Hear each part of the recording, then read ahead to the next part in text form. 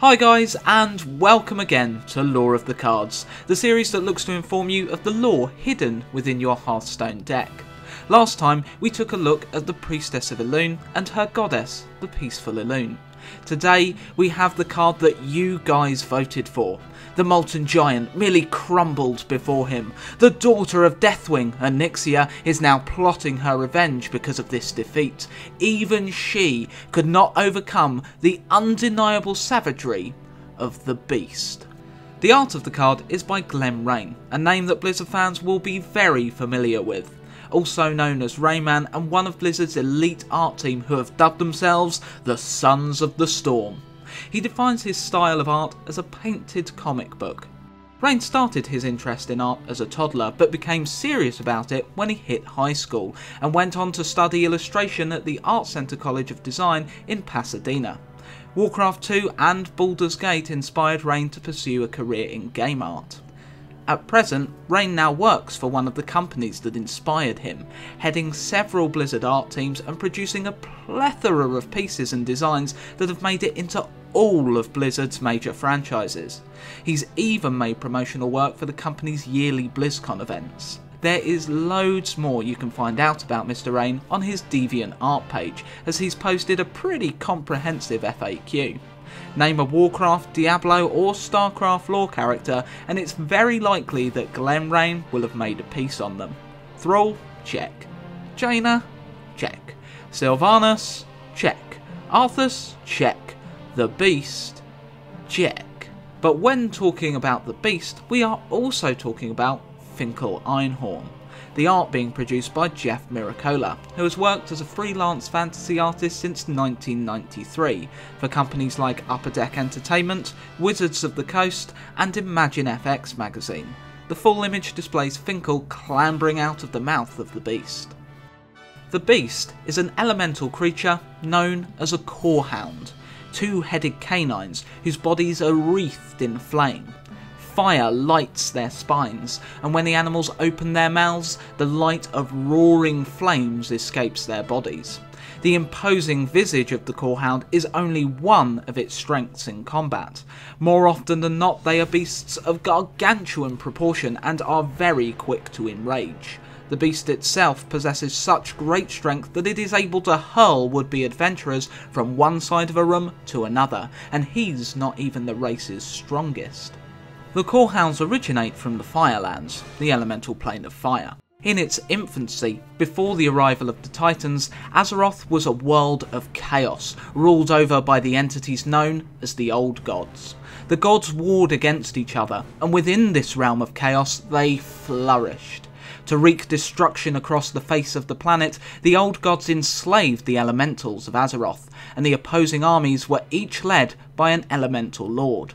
Ragnaros was fire, Neptulon water, Therazane earth, and Alakia wind. The Titans seek to bring order to the universe, and when they came across Azeroth, they saw that the planet was in desperate need of their services. After a long war against the Old Gods and their elemental minions, the Titans were victorious. Most of the Old Gods were imprisoned, as the Titans had found killing the god Y'Shaarj had had a devastating effect on the land of Azeroth, his final breath infecting what would become the continent of Pandaria with the Shah that would later run amok across the land in the Warcraft expansion Mists of Pandaria. The Elemental Lords were banished to the Elemental Planes, created by the Titans. Ragnaros and his minions were sent to the Firelands, a near uninhabitable plane for mortals, the air thick with noxious smoke and the land laden with lava pools. Ragnaros would later return to the world of Azeroth on 2 occasions, before being slain the second time, heroes chasing him to his own domain. With his first resurgence, one of the minions that came with him would be the massive Corehound, Magmadar.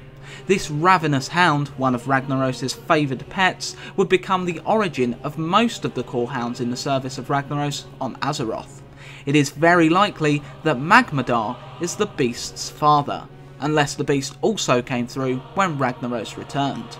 During a dwarven civil war between the Bronzebeard, Wildhammer and Dark Iron clans, Ragnaros was summoned back to Azeroth. After their capital of Grimbatol had been laid to waste by the Dark Irons, the Wildhammers allied with the Bronzebeards to take down the Dark Irons. With the Wildhammers and Bronzebeards marching toward their capital of Thalrissen, the Dark Irons acted, sensing their imminent defeat. The Emperor Thalrissen, yeah, he named the clan's capital after himself, was a powerful sorcerer and sought to summon a demon that would destroy his enemies. His spell proved to be too effective, summoning the Fire Lord Ragnaros to the world instead, breaking the chains that had bound him to the Firelands. Ragnaros burst into the world with such force that a volcano called Black Rock Mountain was created. With his arrival, many of Ragnaros' minions came with him. Thalrissen, the capital, and the person were destroyed, the Wildhammers and the Bronzebeards fled, and the Dark Irons were enslaved by Ragnaros, worshipping him as a god. Ragnaros remained at the mountain he was birthed from, gathering his strength within the molten core at its depths. When he had gathered enough strength, he planned to return to his home and set Azeroth to the flame, claiming it as his own. In the interim, the First and Second Wars took place. The Orcs arrived and were eventually defeated on Azeroth. The Orcish horde were devastated, but a splinter group was formed that would later come to call themselves the Dark Horde, led by Rend and Main Blackhand, sons of the horde's first warchief. This Dark Horde made Black Rock Spire their home, the upper reaches of the Black Rock Mountain, which used to be the Horde's main base of operations during the Second War. The Orcs entered into an alliance with the Black Dragon Nefarian, first son of Deathwing and his prime consort. This alliance came in the nick of time, as the Dark Irons had grown tired of those that trespassed in their master's realm and launched an attack on the Orcs. With Nefarian's aid, the Dark Horde were able to hold on and establish a foothold within the Black Rock Spire.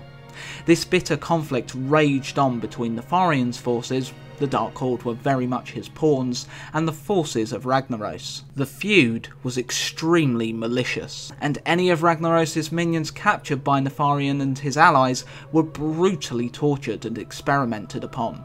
Nefarian was looking to create an ultimate dragonflight, possessing the powers of black, red, green, blue and bronze. His manufactured progeny were called the Chromatic Flight. One of Ragnaros' minions captured by the Dark Horde was the Beast. Again, the Dark Horde and Nefarian's Dragonspawn delighted in torturing the Beast, causing it unimaginable agony. But where others died, the Beast was so powerful that it managed to stay alive. Not only this, but the giant behemoth kept its sanity, remaining lucid enough to be repurposed by Nefarian. The Beast was made a guard dog to the upper reaches of Black Rock Spire, his unwavering ferocity making him ideal for this task. The Beast used to be a skull-level dungeon boss in World of Warcraft, making him very powerful.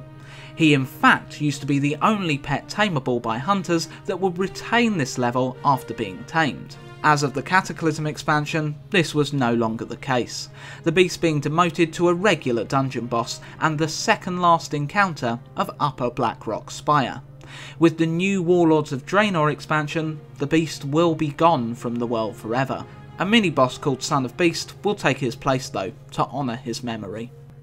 It is perhaps through his experiments on corehounds like the Beast that Nefarian was able to create Chromagus, a chromatic dragonkin that looks extremely similar to a corehound, but possesses the abilities of multiple dragonflights. The Beast would eventually be slain by adventurers attacking Upper Black Rock Spire, but with his death, his legacy in World of Warcraft did not end there. In the Cataclysm expansion, the Beast's mate, Beauty, joined forces with the Twilight's Hammer, who sought to bring about the end of days. Her and her 4 pups, Buster, Lucky, Runty and Spot, terrifying, sought to punish those that had killed the Beast. In Hearthstone, when killed, the Beast summons Finkel Einhorn for the opposing player, almost directly mirroring what happened in World of Warcraft. Only in WoW, the player needed to have the skinning profession to free Einhorn from his canine prison. Like many gnomes in Warcraft, Einhorn is a keen inventor. Finkel had invented a lava suit which allowed him to swim and wade through lava without suffering any burns at all. During a test run backstroking through the Molten Span, a large pool of lava found in the Black Rock Mountain, the beast found Einhorn and swallowed the tiny gnome whole. The lava suit was so effective it allowed Einhorn to survive within the beast's stomach for goodness knows how long, surviving the molten hot temperatures of the corehound's stomach and not being digested at all until his release. The beast's hide also used to be able to create epic equipment, Finkel sending adventurers to meet the Dark Iron blacksmith, Malefus Darkhammer, but this quest was later removed. After being freed from the beast, this was not the only time players saw Finkel Einhorn. He would be enlisted by the Guardians of Hyjal, along with Raz the Orc, to investigate the re-emergence of Ragnaros, his second coming to Azeroth. Noticing the Twilight's hammer cultists moving some of Ragnaros' minions to a new wing in the Black Rock Mountain, the Black Rock Caverns, Finkel and Raz enlisted adventurers to help them. However, on entering the cavern before the adventurers, Finkel and Raz were immediately attacked by the cultists. Raz fought bravely, allowing his partner to escape, but was captured by the Twilight's hammer. When the adventurers arrived, Finkel begged them to save Raz and acted as a guide throughout the dungeon. When the heroes found Raz, he had been experimented on and mutated into an abomination of what he once was. Heroes saw Raz throughout the dungeon as they tried to chase him down to cure the rage-consumed orc. He obliterated the dark cultists until he met his end at the dungeon's final boss. After the death of Ascendant Lord Obsidius, Finkel mourned the passing of his companion, stating he was the best friend a gnome ever had. Finkel is later found imprisoned within the lair of a resurrected Nefarian, trapped in a cage behind one of the dragon's twisted creations, Chimeran, in the Blackwing's descent raid. Before and during this time, Finkel had been pondering his stay in the beast's stomach. The beast was capable of devouring anything with no negative effects. After first escaping, the beast's residual digestive fluids coated the gnome's suit, which he used to run experiments. Finkel found that with the proper catalysts, the beast's bile was able to render anything to which it was applied to invulnerable. With his Biletron 800, Finkel had harvested yet more corehound bile and needed to further test this new protective fluid. The players became his guinea pigs, as Chimeran, without the Bilebot active, was able to devastate the party. With the help of Finkel's invention, Chimeran was slain, and Finkel freed from his prison. It's never stated how the reckless gnome got captured in the first place. So, there you have it, the Beast. Despite being a minor lore character, this furious corehound is tied to several key events in Azeroth's history. He followed Ragnaros to the world and fought the Dark Horde. Despite being captured, he was able to resist unspeakable torture and be repurposed as a guard dog. While the beast was officially killed in the vanilla game, his legacy would continue to be tied to the stories of characters in WoW's third expansion, Cataclysm. His mate becoming a dungeon boss and a morsel that survived being swallowed by him, Finkel Einhorn, being involved in several quest chains. I sincerely hope you enjoyed this episode of Lore of the Cards. If you did, please let others know about this series. Share, like and subscribe. All that good YouTube stuff. Of course, if you are enraged by the existence of this video, you can hit that dislike button. That'll really show me. If you want to see more artwork, you can find the artists in the description below. So, now to vote for your next episode. Will it be Grommash Hellscream, Cabal Shadow Priest, or Sunwalker? Since this poor cow keeps being requested and never quite winning. Until next time guys, happy Hearthstoning, and I'll see you for the next Lore of the Cards.